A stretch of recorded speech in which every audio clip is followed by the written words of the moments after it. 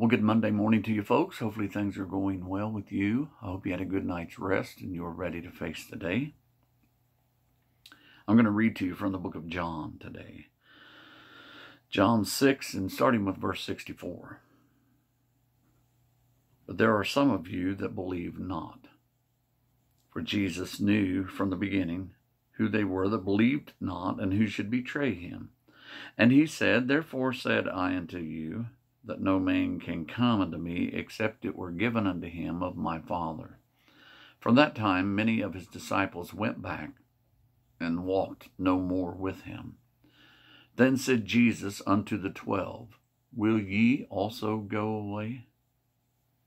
Then Simon Peter answered him, Lord, to whom shall we go?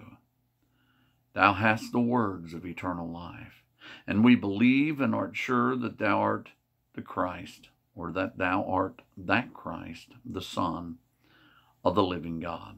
Of course, Jesus then says, Have I not chosen you 12, and one of you is a devil, knowing that Judas was going to betray him. In the book of Luke, in chapter 8, I believe it is, Jesus says, Who do men say that I am? And some say Elias, some say John the Baptist, and Jesus says, But who do you say I am? Peter said, Lord, you are the Christ, the Son of the living God. And Jesus, of course, lets him know that without the Holy Spirit revealing that to him, it would not have been known of him.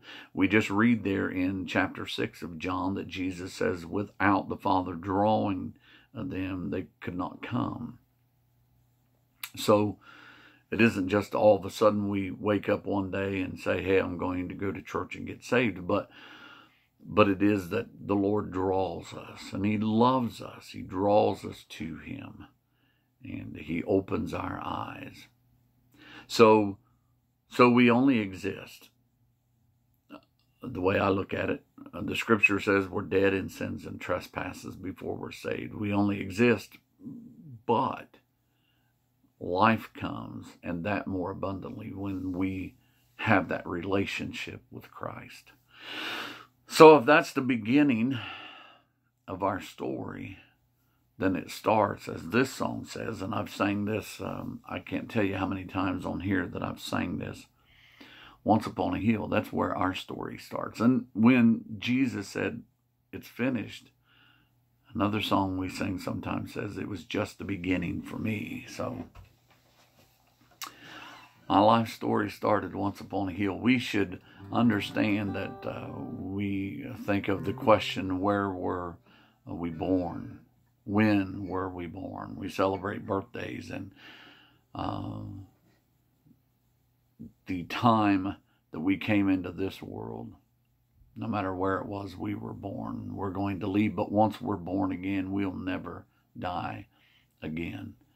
And so this songwriter surmises that it was once upon a hill where his life began.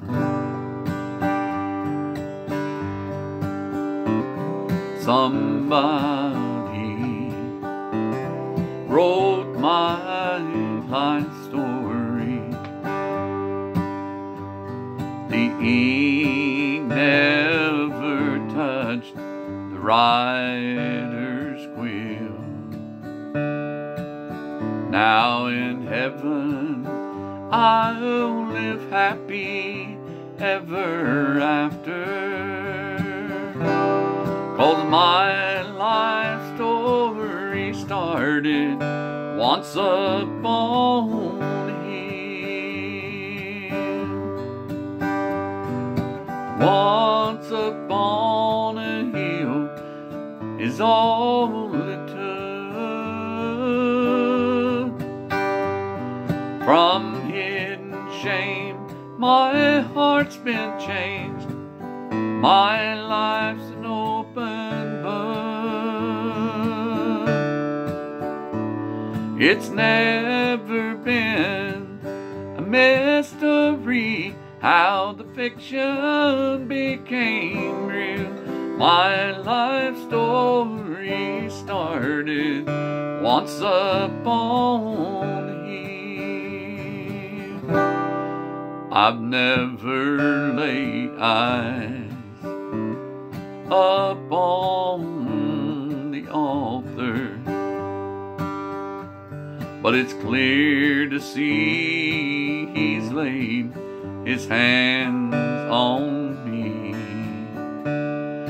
My life story may not be the world's bestseller,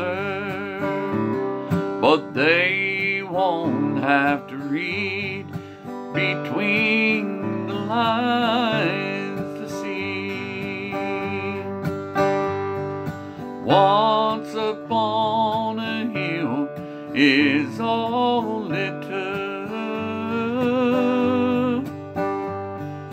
From hidden shame my heart's been changed. My life's an open book. It's never been a mystery how the fiction became real. My life story started once upon a hill. My life story started once upon a hill.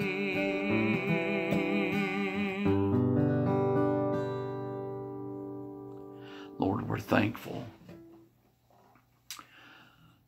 so thankful for everything you do for us, Lord, and everything you've done for us and everything you are. Without you, not only could we not live, we would never be saved. We would never be redeemed. And so we're thankful for that. God, I pray that you would bless those that watch this today.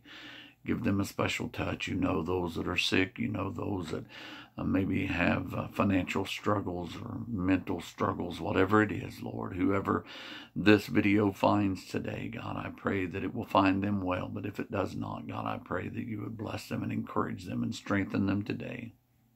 In Jesus' name, amen. God bless you, folks. See you Tuesday.